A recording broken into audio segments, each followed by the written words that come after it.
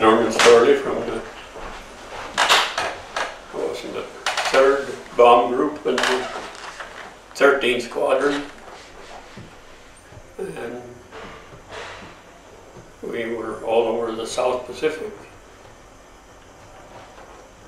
First place, one place, and then the other. Finally wound up at Okinawa when the war was over. Okay. So where did you ship from? I was in Texas, anyway, for just the... Lackland Air Base? No. San Antonio? It wasn't San Antonio. Well, anyway, you trained in Texas. Yeah, for just a little while. And then where did you go from there? Do you remember? Well, from Texas we got on the boat. I got in the 2nd of February '42, and March 19th I was on the boat. Gosh, that was a quickie. You didn't get any schooling or anything. Very little. So where were you headed? Well, they run us way down to Melbourne, Australia, and I slept in the cricket grounds for 10 days, I think. The cricket grounds was just like the stadium up. And then we got on a rickety train and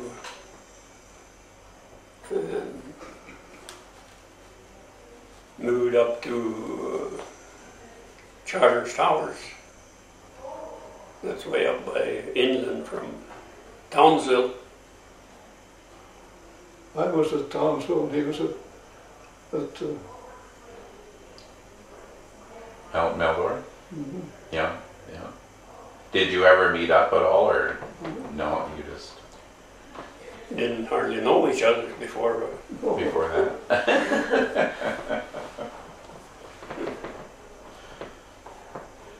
So you were drafted? I was drafted. Okay. How old were you when you were drafted? 22, I think. 22. What did you do before the war? Well, I was just a farm boy. Yeah.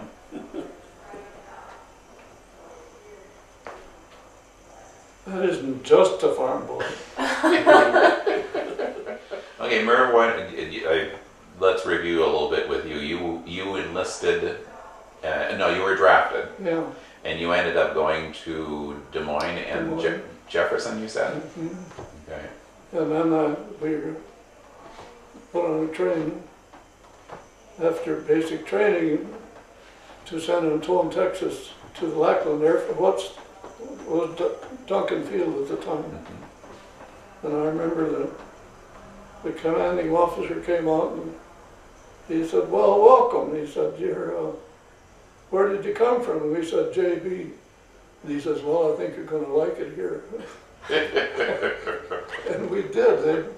We had 3 kinds of meat that first night, I can remember. And they treated, then we were in our outfit, then we were somebody instead of being down here in basic training, you know. And I was in a good outfit. I went to 3 different schools. I went to Robertson Aviation in St. Louis at the airport.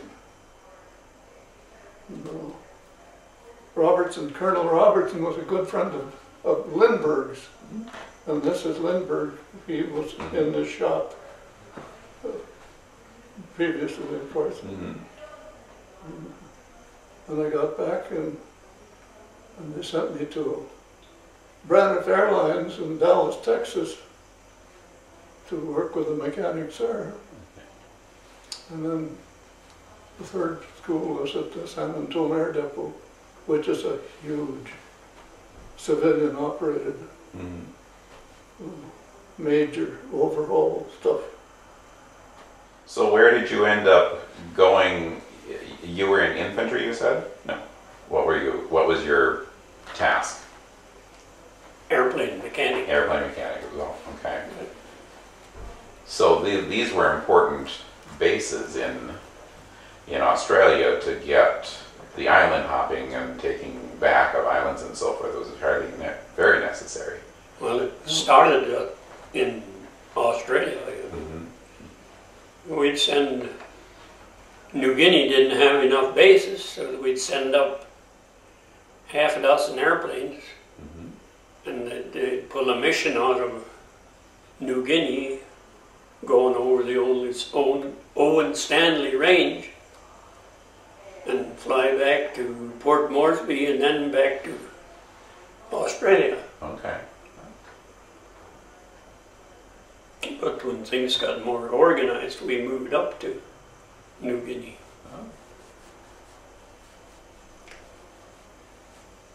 Do you remember the name of the base there?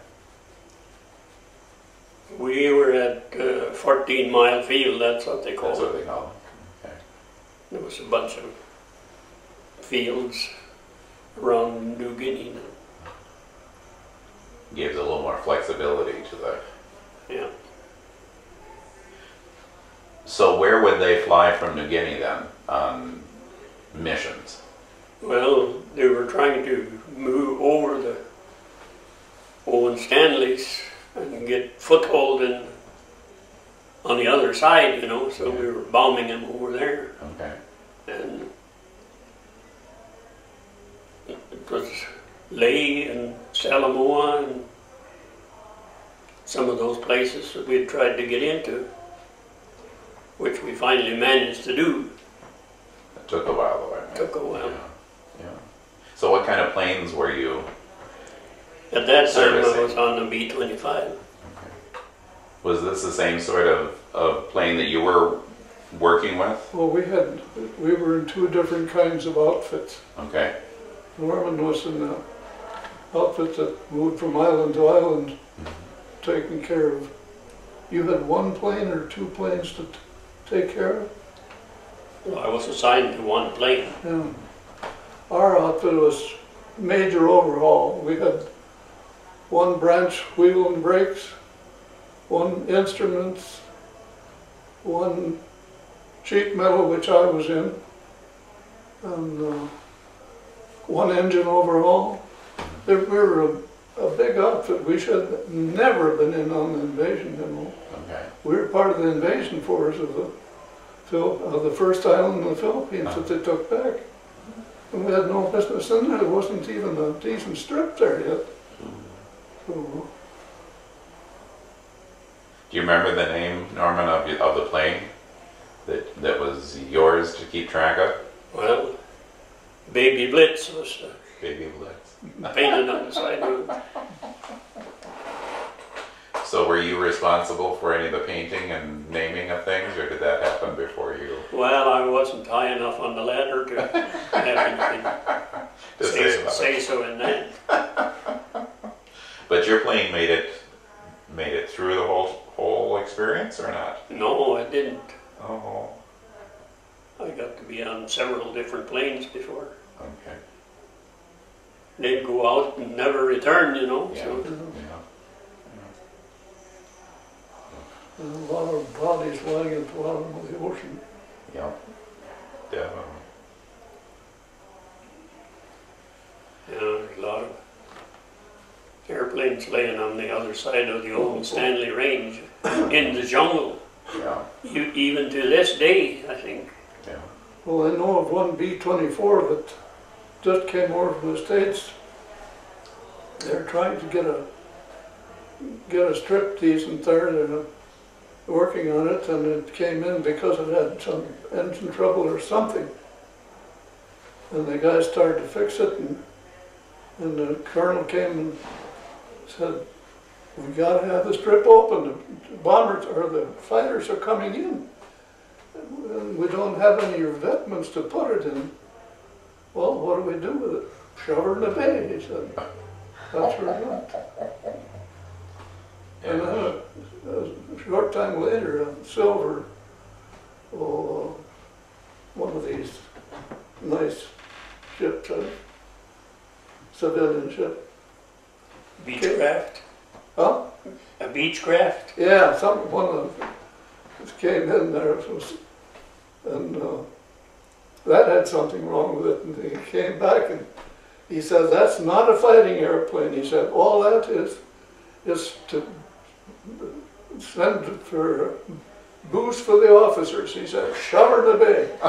So you did. Yeah. I crawled out there at low tide and cut a piece of that beautiful upholstery out to wrap my camera in.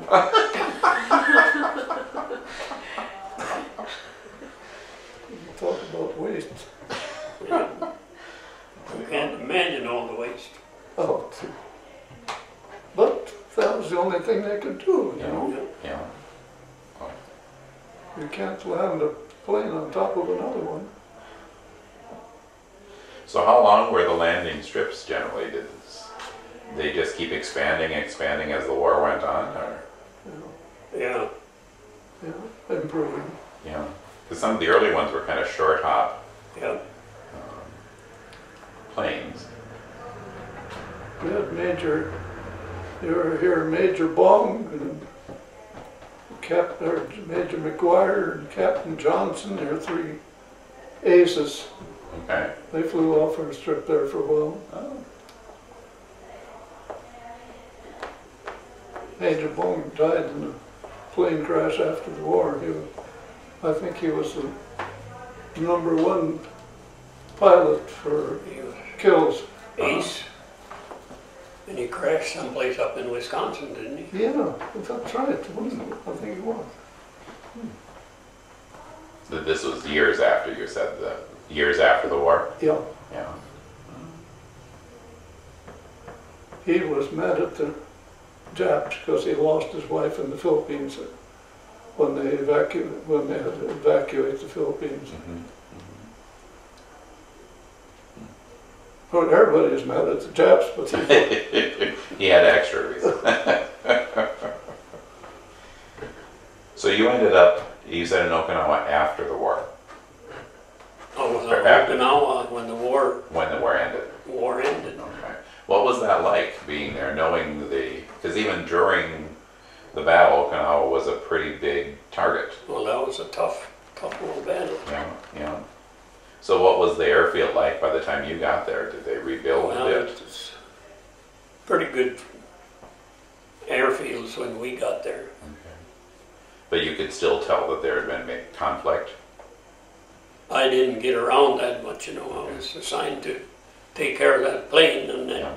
And that's where you were? I didn't go on any sightseeing tours. But the word got out that the war was over. There was, I don't know, must have been 100 up to 200 ships out in the bay, and they all opened up with the anti-aircraft guns, and just like the biggest fireworks you ever saw. Pretty happy day. Yeah, it was. I can remember coming home under the Golden Gate Bridge. Boy, everybody was on deck and everybody howling, you know. And then there was a big sign up in the hills in San Francisco, "Welcome home, boys." We didn't even get a place to, they didn't have a berth for us, so we had to anchor out by Alcatraz the first night. Then they sent a big boat, like a rowboat, out there with a bunch of ladies on with white handkerchiefs and "Welcome home, boys. Get them out of here, let's get to tour."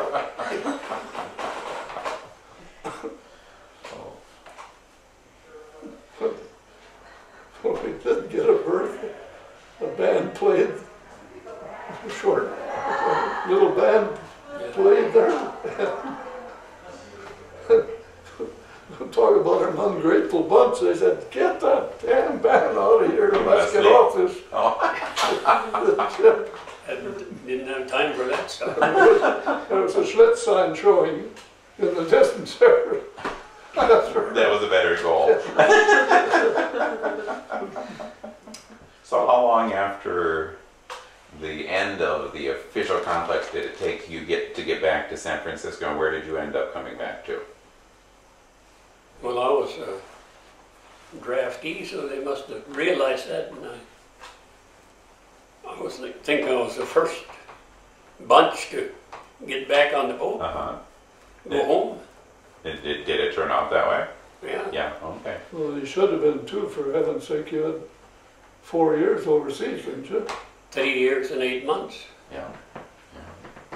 So what was your first sight of America, mainland, for you?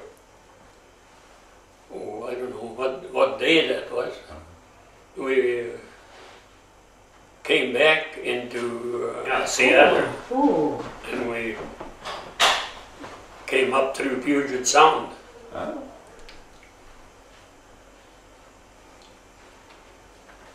And you had never been to Washington State before?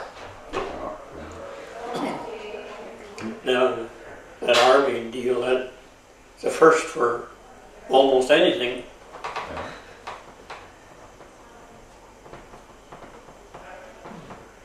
First bus ride, and first train ride, and first boat ride, and all that stuff.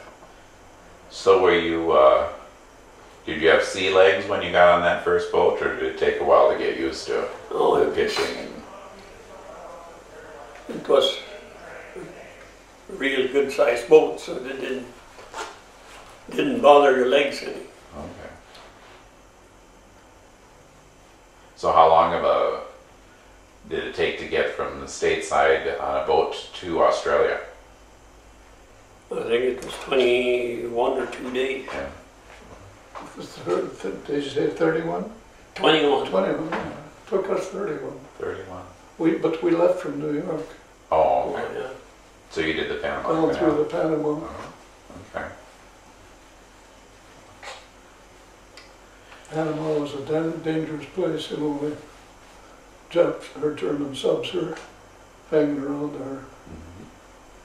I remember one night everything shut off. You could also hear the thump, thump, thump of the engine, you know. But they dead in the water for quite a while. Was expecting to be hitting the side any time. Sure, sure.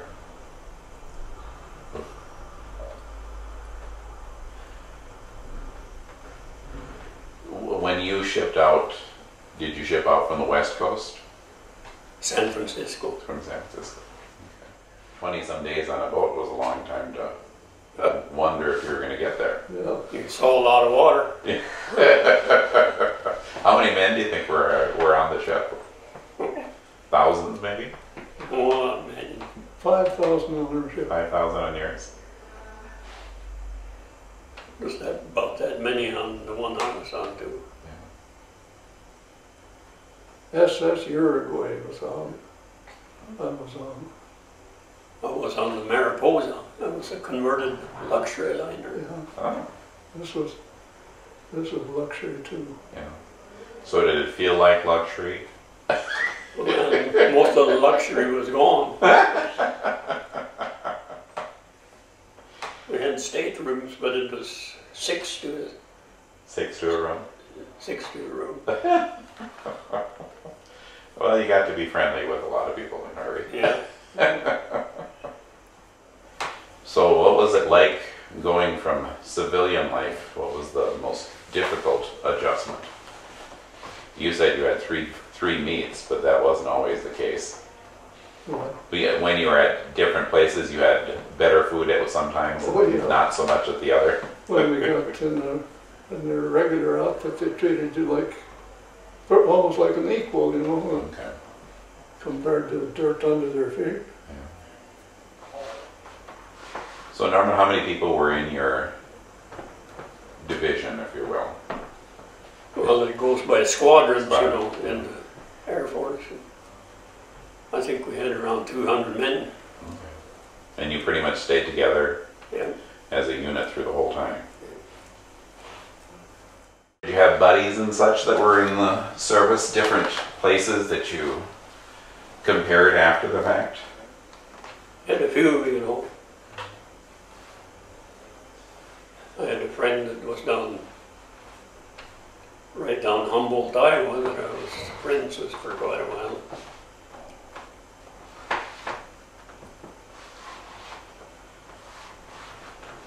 But you didn't make too many friends because they'd come and they'd go. And our outfit stayed together. Those are different breed of stuff in yours, I guess. I was together with the same bunch about 3 years. You get to know each other pretty well. Yeah. So were you ever worried about raids on your air bases and so forth? Or did you think you guys were kind of behind? We got really clobbered on the 12th of April in 1943. Where were you about? We were on the 14-mile field on Port Moresby, Uh-huh. and they cleaned us out of airplanes entirely. Really? Did you have anybody out on mission at the time, or were you all on base? We were on base.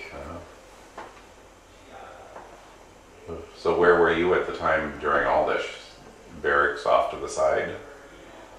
Well, it was the Australians had dug a trench, drainage trench, right across behind our airplane.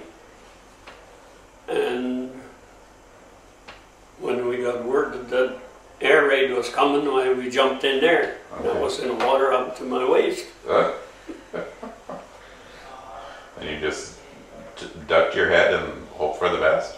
Well, there was dirt piled up on one side and bare on the other, and the pile of dirt was on the right side. So Okay. cut off some of the shrapnel and stuff. But you said you lost basically all the planes at that Yeah. time.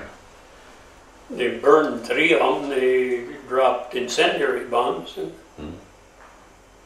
mine didn't get burned, but it had so many holes in it that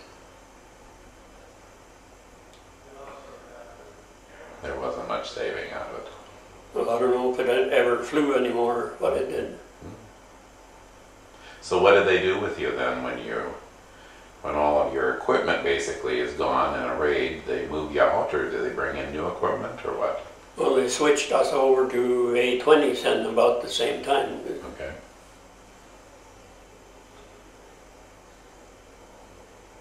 So was that a bit of a change trying to figure out a new plane, or were they all pretty much? Well, they had the same engines and the Yeah. same basic principle.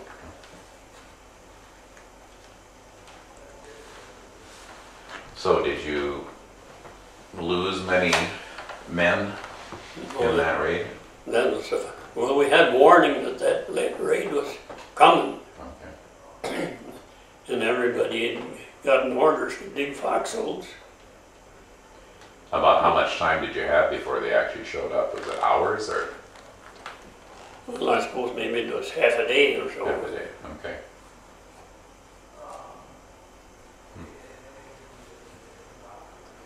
But we only had one man that was hurt. And he was an Italian with beautiful wavy black hair, and the shrapnel creased him right over his. Huh? He was the only casualty. Parted his hair for him. He must not have ducked deep enough in the foxhole or something. Yeah. Did they ever raid where you were, Marvy? Raid, The air raids Yeah. on your space? when we landed, so there was an air raid going on there. Oh. They had 90mm ACAC going up. And, I dived. I found a little hole I was going to crawl in, and it was full of water. So a bunch of wooden boxes of of food or something. I was standing there, so I went down alongside of that to try and have some cover. And of course, if a bomb had gone on anywhere near that, with the bomb and boxes on top of me, I'd have been dead.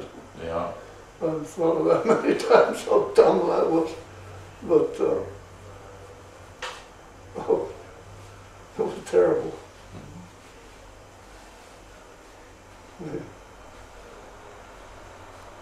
The only place they could put us was a place where there was a big bomb hole with a bunch of dead Japs laying all around.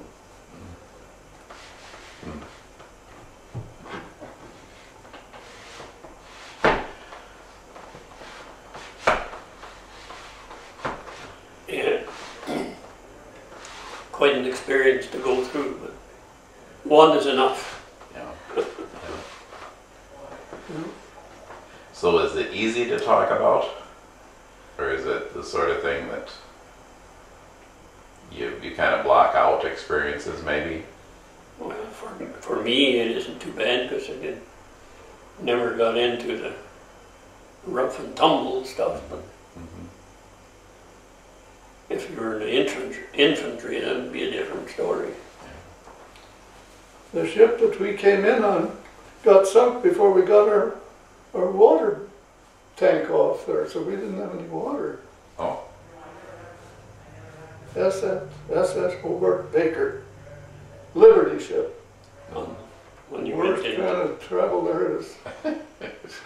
when you went into the Philippines. Yeah. There were no bathroom facilities there, so they welded a trough at an angle on the railing of the ship, and they had water running in one arm, out the other. It was self-flushing. Yeah, I'm sure they had to jerry-rig a few things during the war.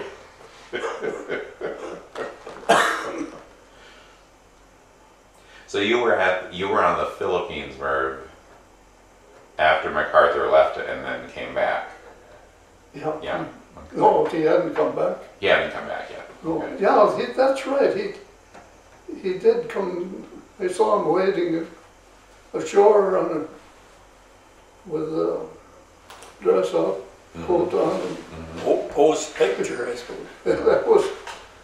that was a long time after the invasion. Sure. It made it implied that he was right there. Well, he had this gold cap on and everything, no helmet, no nothing.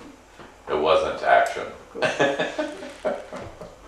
They called him, some people called him dugout.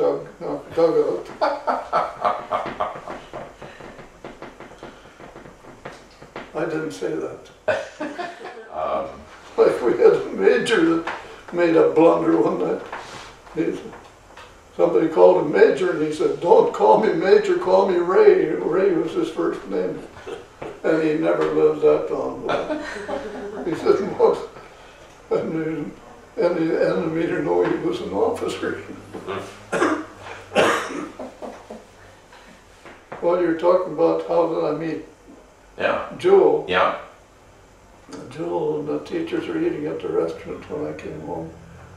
And so through Anita Sunby, she arranged for me to have a date with her, so we dated. And she loved to sing, and I loved to sing, and we do a lot of driving and sing. She could harmonize to anything I could sing. So she wrote to me every week for all the time I was in service. We came home I came home on New Year's Eve. We were supposed to try and get us home for Christmas, you know. And that didn't ever happen. And she had a date with somebody else. And he called her and told her that I was home, so He backed out. And she told me later she was scared I wouldn't call him. She'd be sitting home alone. Well, it's a good thing you did. Yeah. They got married 6 months later. Norm, were you married before the war or after? Norman. Norm, were you married before the war or after? After. After. So did you write to anybody when you were abroad? Or is that too personal a question? Just my family. Okay. It was hard to get mail, wasn't it, though? During the times and Mail got pretty old by the time you got it over there. yeah. Don't send any fresh bologna. It's all green when you get it. Do you remember getting anything other than food in a package from home? Yeah. Well, it was goodies, you know, but Yeah. the package looked like it'd been used for a football. Yeah. Were there crumbs inside instead of whole things? Yeah. I remember getting some sausage that was green. Were you able to send anything home? Other than, words on a paper or? No. Well, I did send it. There was a Jap fighter plane laying there with a dead Jap in it. It'd been laying there for a long time. It didn't even smell anymore. And I took my my cutters and I cut out the red circle, Uh-huh. I cut part of that and part of the green and a little piece about like that representing each color of the plane and sent it to my niece. And she was just overjoyed. She took it to school and everything. In the area. What do you have here? It's part of the ammunition can out of a B-25. Oh my gosh. Yeah. Norman Storlie. Is this your number? That's my number. Your number. It's the same as the dog tag on it. Yeah. From 1942 to 44, New Guinea. 13th Bomb Squadron. Yeah. A friend of mine made it for me.